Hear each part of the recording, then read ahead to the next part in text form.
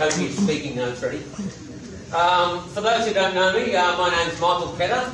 I'm currently President of the Bulimba Creek Catchment Coordinating Committee, which I've been for 2 decades now. So you get that from murder, but there you have it. Still enjoy the role, still very passionate about what we do. I'd like to thank Brisbane City Council for inviting me here today to have a bit of a chat with you about linkages, and I've been asked to go broad. I could go really broad and talk about galactic linkages, but I won't. I'll zoom down and start with the oceans. But before that, I just want to talk a little bit about the Bulimba Creek Catchment Coordinating Committee, because it's one of my favourite organisations. Obviously, I've been involved with it for 20 years. We were established in 1997 with a very simple mission to build a web of green across Bulimba Creek and our surrounding catchments. And to do that, we had to build a web of people across those catchments as well. We've been very successful in doing that. We've set up innumerable bush care groups, supported innumerable other groups, supported community campaigns, and done a whole pile of projects. Last year we worked on 182 separate sites in and around Bulimba Creek in the Greater Brisbane region. We've created over 350 hectares of habitat. We've helped through campaigning protect another 460 hectares of habitat, which in the urban context is a tremendous amount of habitat. We've put in, collectively, between us and all our volunteers, we've put in over 300,000 hours of volunteer effort on the ground. And we're well over 500,000 plants, probably close to 750,000 plants now. I don't know whether Stefan's got the numbers at the top of his head, but we seem to propagate and plant a vast number of plants every year. We started out with a very small grant from the Natural Heritage Trust. Anyone who remembers the Natural Heritage Trust will remember that's the money we got for selling Telstra. Everyone said it was a waste of money. Well, I can assure you it wasn't a waste of money. It invested in groups like B4C. From that small grant of $30,000 for 3 years, we were able to build a very powerful community-based social enterprise so that now 90% of our income comes from our commercial activities of restoring natural areas. We had a sales of $970,000 last year. Now, that takes a lot of work, but we're also doing it for a purpose. It's not just out there to make a pile of money. It's out there to restore the natural environment of Bulimba Creek and the Greater Brisbane region. So to that end, we use some of our surplus funds to fund our wider activities. And one of those activities we've helped fund through putting the time of our catchment manager, Wayne Cameron, is into a thing called the Brisbane Catchments Network for the past 3 or 4 years. And we've bankrolled a lot of that process because we believe that environmental organising and rebuilding nature is about addition, not subtraction. So we're about adding more people. We're about adding more landscape. We're about adding more connections, more power to the community to affect on-ground change. So we invest in things like the Brisbane Catchments Network. We've also decided last year, as part of our social dividend, as it were, to play a role on the bigger regional scale and look at some of the key things we could implement out of the South East Queensland Natural Resource Management Plan, which is the overarching plan done by the Regional Landcare Group to guide the restoration and rehabilitation of the landscapes of South East Queensland, agricultural, natural and human landscapes. So to that end, we purchased 120 hectares of land near the Mount Barney National Park, completely for no financial gain whatsoever. It was simply to link a disconnected piece of the national park to the World Heritage Area. So that was our commitment and part of the social dividend from our social enterprise to link national parks to World Heritage, to link community effort to protect the boundaries of these World Heritage areas. We've also done a number of large signature projects in Bulimba Creek which we've been involved with for a long time, and they've been quite successful. One of them is the Oxbow project in the lower Bulimba Creek. The Oxbow is a cut-off branch of the river. It was very badly degraded when we got involved. We got involved because Port Motorway was going to be put through the area, and at that stage they were preparing to preload. That means put a whole pile of fill on the floodplain and put a 4-lane highway on top of it, which would of course created a huge dam in the lower Bulimba Creek. Community was understandably very upset by this. The main roads engineers were very adamant that they had a plan and they were going to implement it. So the groups linked together to form a group, and then they linked with us and brought us in to negotiate, in inverted commas, with Main Roads to see if we could get a better environmental outcome. Now, negotiating with main roads engineers who have got a fixed idea in their mind is fairly difficult. We relied on the good graces of our then local state member, Pat Purcell. I think at one point in time, mumbled about lumps of 4B2 to them, as Pat does, in his own colourful way. And he managed to convince them to give us a hearing, and we put together a rehabilitation plan for the Oxbow and an alternate building plan for the freeway so that they could build their freeways, we could restore ecological function, we could protect floodplain functions, we could cope with sea level rise and do all these other things together. So after 20 rounds of banging our heads against concrete and working with three-dimensional modelling and LiDAR, we came up with a floodplain recovery plan where the port motorway was raised off the ground. It wasn't built on an embankment anymore. It was raised about yay high off the ground to cope for fauna. And they said, what fauna? And we said, there's no fauna here yet, but there will be. And then all the water from that was taken away and put through biological filtration and polishing ponds and through groundwater filtration to restore a wetland that was salinating because it wasn't getting proper flushing. And there was a whole pile of salt marsh that had been chopped to mud by four-wheel drivers and people dumping car wrecks and yahooing around down there. So what we decided is that we could restore that salt marsh, and to do that we could use the machinery that was being used to build the roads when it wasn't busy doing anything else. So we leveraged a lot of heavy machinery, spare concrete and things, to re-engineer the Oxbow wetlands.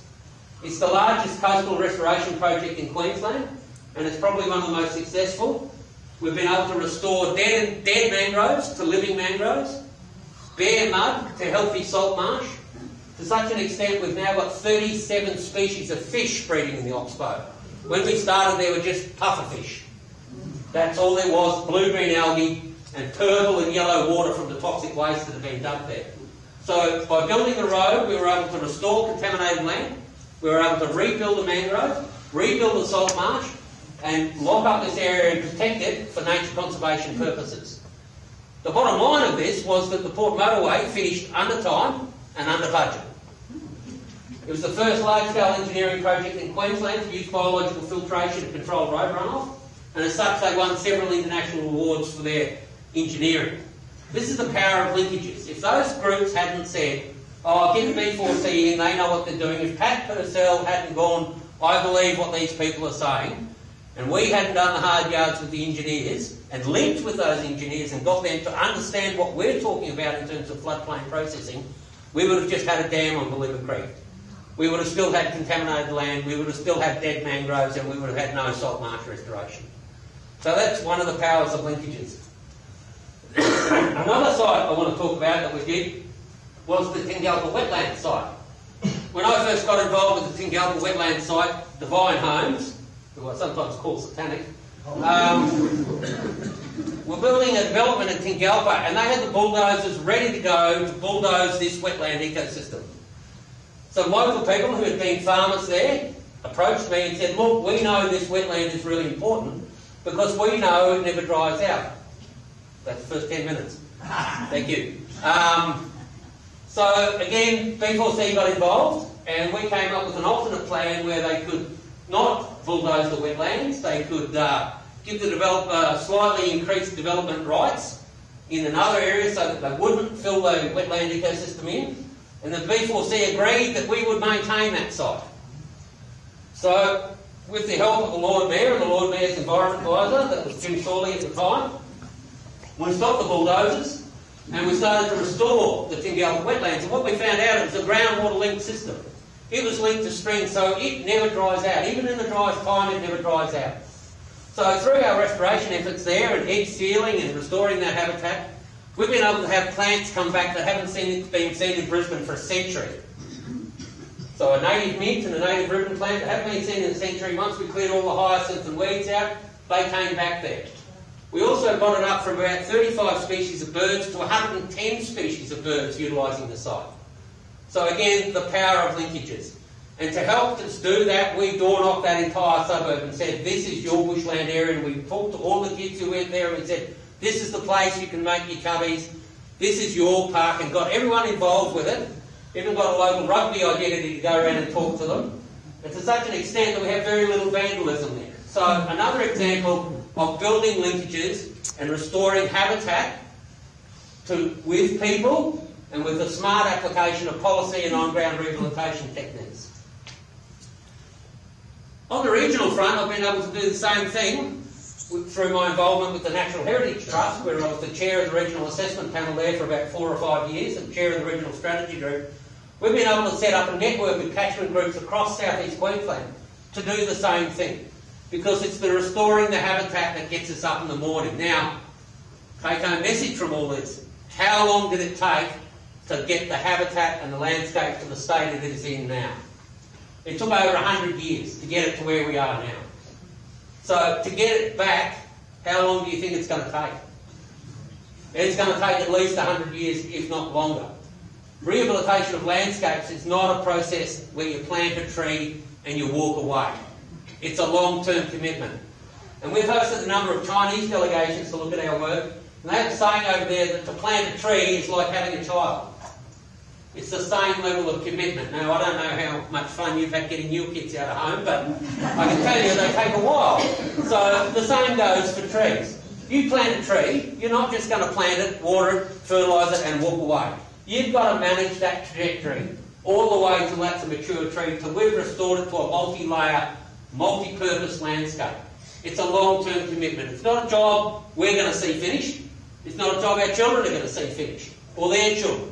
But we've got to set the seeds for that. And that's what we've tried to do with NHT and those sorts of projects, is we try to build the community capacity and to build the community learning. So to do that, I want to just talk about the 3 dimensions of lands linkages. That's links of people to people, people to nature, and nature to nature. But first of all, I just want to go into a bit of definitions. Now, in the 1930s, there was a lot of debate about whether groups of plants and animals behaved like an organism. People were beginning to realise in the 30s that our natural landscapes are very complicated. They're not just made of the individual animals and plants. They actually all work together. And that's the whole basis of ecology. Ecology is the study of influence and change, or how things are linked together. Now, it's not just living things, it's non-living things. And in 1930, a guy called Tansley wrote this very cute paper called The Use and Abuse of Vegetational Terms, which was a big debate between them and successional theorists. And he coined this phrase, ecosystem.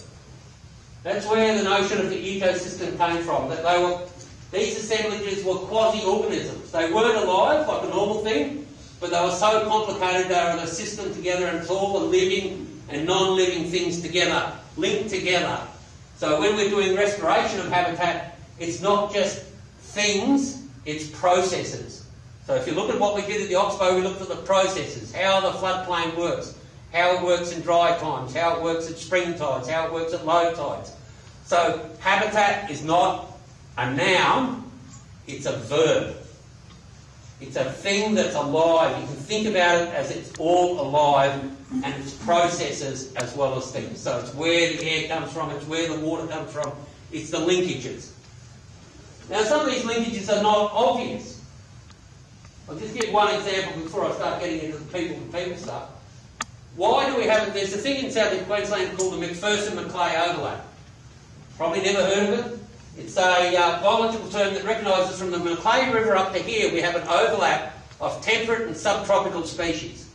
Barrington Tops down in New South Wales is the southernmost limit of subtropical rainforests. The Border Ranges are the northernmost limit of the Gondwanan forests and the Antarctic beaches. What's the thing that links it together? Well, as it turns out, it's an ocean current that links it together. There's a central eastern current that goes as far down as the Manning River, and then turns around and comes back up and goes as far up as Fraser Island. Now that current marks that whole McPherson-Macleay overlap. It has helped drive the entire vegetation and animal community of that whole zone.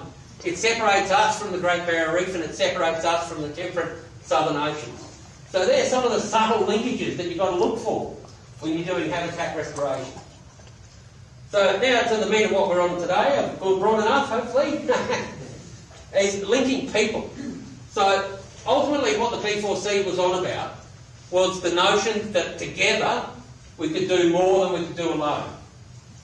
That together we were stronger, and that's not a ad for Hillary Clinton, Together we could do more things, we could achieve more things. So to do that, you've got to link people together. Now, if you want to find the common ground between people, sometimes it's worth looking right between your feet and then looking up at them again. And there it is. That's literally the common ground. The land we share together. The landscape we're walking in. That's how we link people together. And the whole notion of bush care is to put that linking together, that we can work together on a common project. And it came from a very simple analysis. Way back when the Australian Natural Society existed, before it became the Marine Conservation Society, they wanted to know how to connect people to environmental issues in their local area. And they found a study that said gardening is the leisure time activity of 70% of people. So they said, oh, wouldn't it be nice if we got native plants into gardening? At that time, nurseries weren't selling native plants in Brisbane. This is the early 70s. It was a fairly rare thing. Few people were into native gardening, but not many. So they came up with this notion of the big garden. That the landscape was the big garden, and that by restoring it and planting native trees, we can carry out this common gardening activity together, which was something people were very interested in. So that's one way to link people together. You find that common interest. Is it birds? Is it orchids? Is it fungi? Is it gliders? Whatever it is, find that common thread and work on it together to find a common area of interest where you can do something. Now, BCC supports our efforts doing that through in-kind grants and technical support, and that was a visionary council to do that. And that's another important linkage to the people. How do you link community effort to government? Because ultimately, governments control a lot of what we do in the so-called public sphere and public land. If Jim Sawley and Sally Ann Atkinson before him hadn't thought that getting people involved in repairing the landscape was a good idea, it would have gone on as guerrilla planting. Because when I was growing up in the 70s, I know someone here said they set up a bush care group in the 70s. Well, when I was doing planting in the 70s, we'd sneak into the edges of parks and plant things. You go, oh, good, I wonder how that tree got there. But these days, it's a lot more organised, and that's because we've been able to link community aspirations to government programs. So what I like to think about is linkages go bottom up and top down. That's the way things work best. Not if governments tell us what to do, not if the public are bashing their heads against the government, but if there's an empowerment where community aspirations can come up and meld with government programs and policies so that we get a multiplication of effort, an addition of effort, not a subtraction of effort. That's my 20-minute call. So, linking people to people, linking people to policy, and the boring old topic, which I know the hackers will be involved in, linking people to planning, getting people to understand planning fundamentally affects how our environment goes. And then there's the rural linkages. Once you get out into the rural landscape, it's not so much the big garden, it's the big paddock. And you've got to find the common grounds there, which are weeds and salinity and things like that. And again, build people together, form land care groups, work towards common actions on the ground and get funding to do it. The problem we've got in the wider rural context is government policy blows hot and cold. So we've got a 100-year project to do, and every 3 years the government's policies change. Last budget we had $460 million cut out of land care. That has put a big jammy in getting on-ground restoration in rural areas. So we've got to go back to the drawing boards, rebuild public understanding of why we need to do it, rebuild community effort to lobby our politicians to restore that funding, and then to get back on with the job because it's a long-term project. So linking people to nature is part of it, and when I started doing this work, I like to think a lot of people lived in a green and grey blur. People would walk along and they probably wouldn't know what they were looking at. Most people wouldn't have known what trees they were looking at. Back when I started working in catchments, the creeks were called drains, and they had no names. And you'd walk along and say, oh, look at that drain there, that's horrible. And there was a lot of effort to cover in drains and fill drains and get rid of drains. But we now know these are the vital veins of the ecosystem which we need to link our landscapes and ecological processes together. So one of the first things we did when I was setting up the Norman Creek Catchment Coordinating Committee 21 years ago was give creeks names. We went to a guy called Bill Kitson, at the Museum of Mapping and Surveying at the Land Centre there. We looked at the 1890 survey maps and the 1910 survey maps, and we found the old creeks and we found the old billabongs. And we got the council, again, that vital linkage up to the council to say, if you want people to value these things, you've got to put a name on them. So you might have driven around Brisbane and you've seen these signs. You are now entering Norman Creek catchments. You are now entering Bulimba Creek catchments. That was part of our cunning plan to make people aware. Because when you're driving in your car, you really don't notice that these ups and downs are actually marking catchment boundaries. As a push bike rider, I was well aware, having boiled my way up the slopes and down again. So we got people to name them. We put names on the creeks, so now when you cross the creek, it says Bulimba Creek, it says Norman Creek, it says Cabot Street Creek, it says Moggle Creek. So we put names on it because names give value to things, to people. This is how we fight the green and grey blur. We empower people with knowledge. If you give people the knowledge of what's going on, they're more likely to talk about it to their friends and family and say, well, you know that tree there, well that's actually a eucalyptus da-da-da-da-da, and it's the habitat of the following animals. So it gives people social currency, but it also brings around this sense of place. And our theory is that a sense of place leads to a sense of identity, a sense of ownership, and a higher likelihood of action. It's no longer just a drain down the road, it's my local creek. It's no longer just a bit of bush over there, that's a such and such forest, and that's the important home of the squirrel glider. It gives value to those landscapes, it gives people pleasure and a sense of identity to know these things about their landscape and to feel like they're a person in the landscape rather than just a guest or a stranger wandering around going, what is this place? So, okay, so that's people to nature. That's a very important link, and it never stops. We all like learning. I like to go to workshops and find out more. I can never remember all the plants. I always take botanists with me when I go. I'm more a systems guy, and I like to learn more about insects and plants. So that's all about this discovery of those linkages. Okay, so now, how am I going for time there? I'm going good? Good. Okay, now let's get to the business of what we're doing here today, which is restoring habitats, corridors and linkages. I took a while to get there. This is about the nature stuff. This is more garden variety.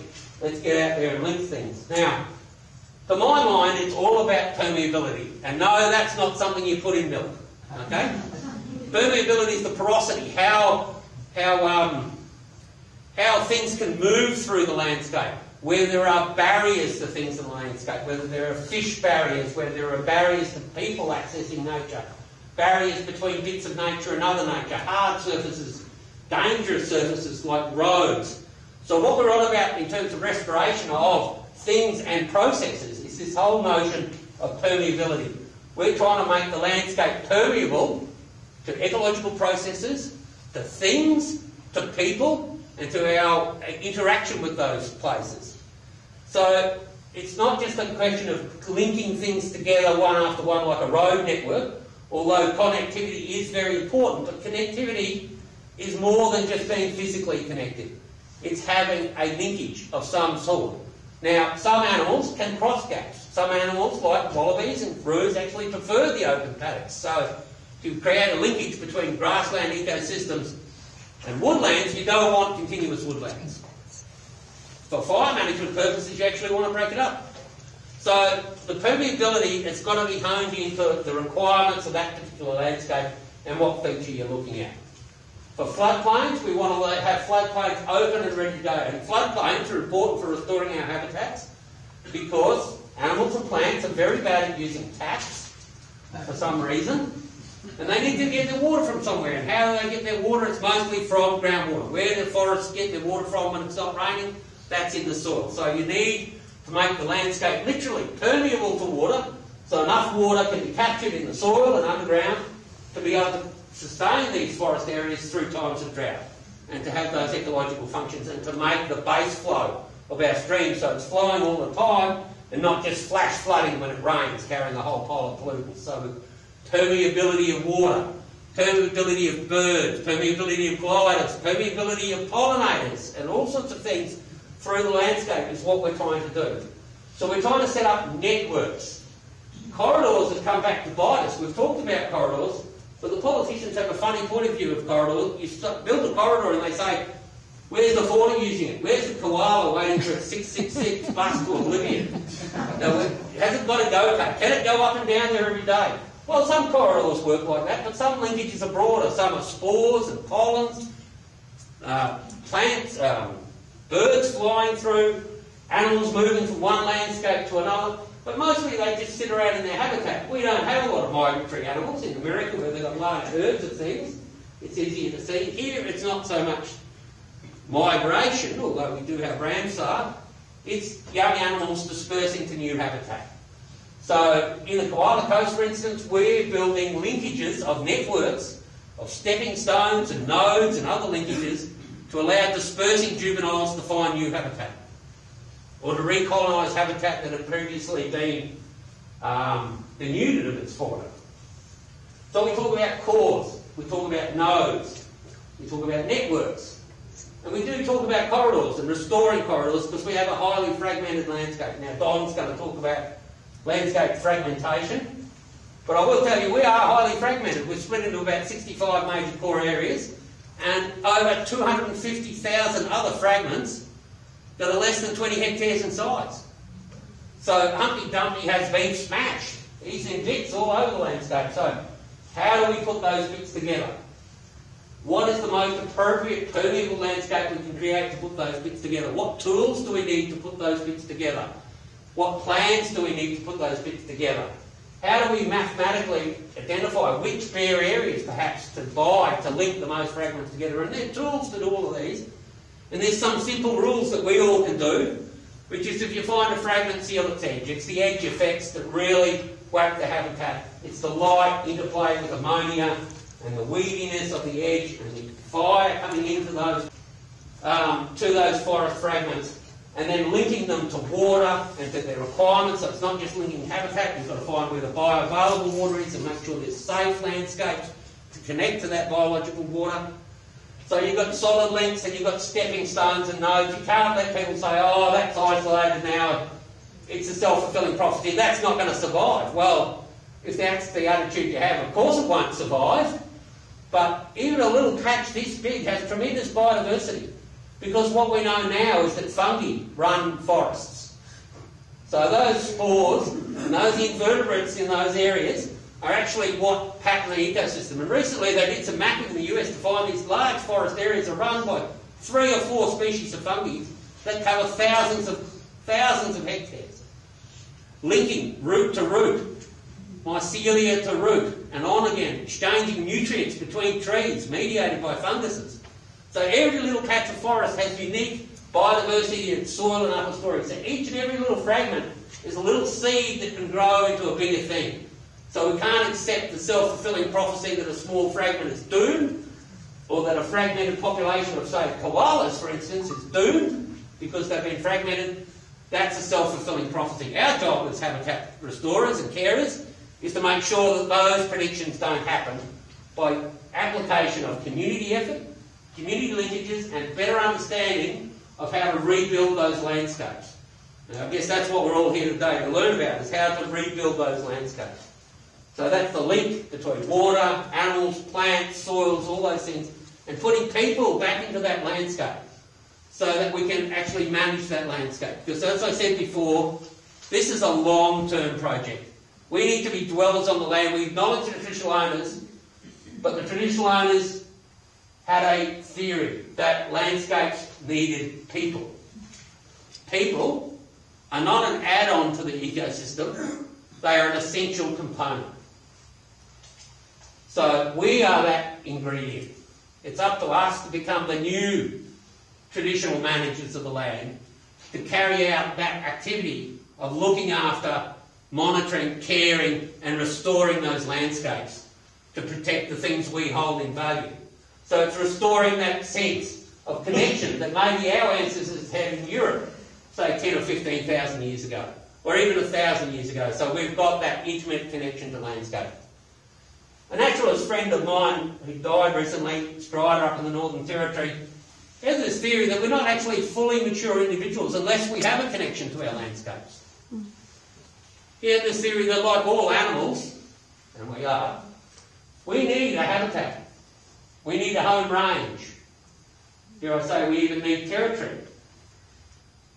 And that allows us to be fuller, richer human beings. So we need to find our role in that landscape, a smart role to know what we're doing, how to restore it, where we're going, but also to pass that role on to future generations so that we have this sense of belonging and get a deeper meaning and fulfilment out of restoring landscapes. And we can do that through linkages. Thank you.